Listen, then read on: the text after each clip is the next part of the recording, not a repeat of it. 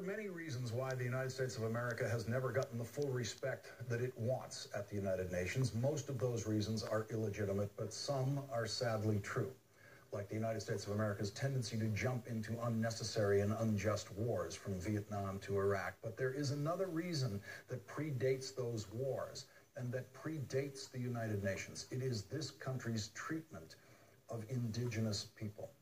The 500-year crime that we have committed against the people whose only crime was to be here thousands of years before us.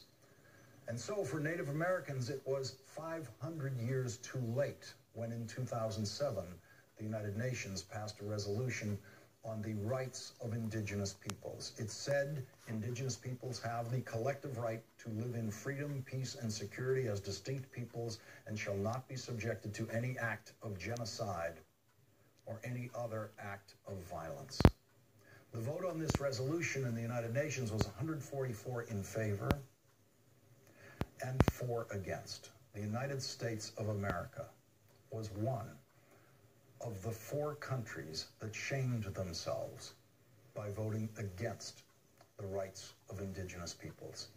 In 2007, the United States of America voted the wrong way on genocide in the United Nations, in a vote unnoticed by most of us here in the United States, but seen very clearly by every other country at the United Nations. The Bush administration's ambassador to the UN voted no that day, in what was sadly a morally consistent position for a country that had in fact committed genocide for hundreds of years against its indigenous peoples. When President Obama sent Susan Rice to the United Nations as our next ambassador, she changed our vote.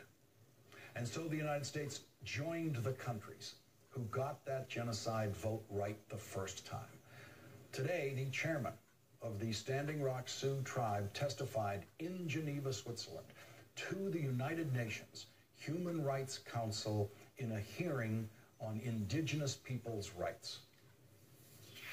My name is Dave Archambault. I'm the chairman of the Standing Rock Sioux tribe. Our tribal nation is a sovereign nation located in the United States. Our sovereignty is recognized by the United States through the legally binding treaties of 1851 and 1868. Signed by our traditional Lakota government, Ochete Shakoi, then passed by the United States Senate and proclaimed by the President of the United States.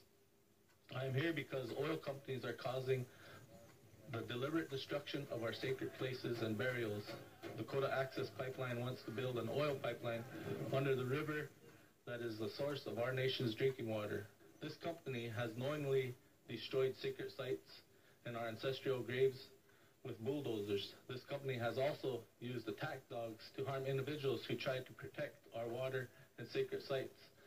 We call upon the Human Rights Council and all member states to condemn the destruction of our sacred places and to support our nation's efforts to ensure that our sovereign rights are respected.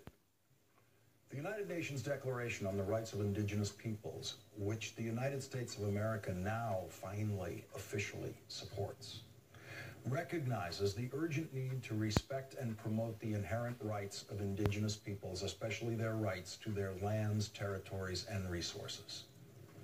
People around the world know what we try to forget, that the United States of America has never respected words on a piece of paper when those words are about Native American tribes, especially treaties with those tribes, which we violated almost as soon as we signed them. And now we'll find out how much the United States of America respects the words on that piece of paper that our UN ambassador finally voted for on the rights of indigenous peoples. But this time, thanks to Chairman Dave Archambault and the Standing Rock Sioux tribe and the uprising they have led, the whole world is watching.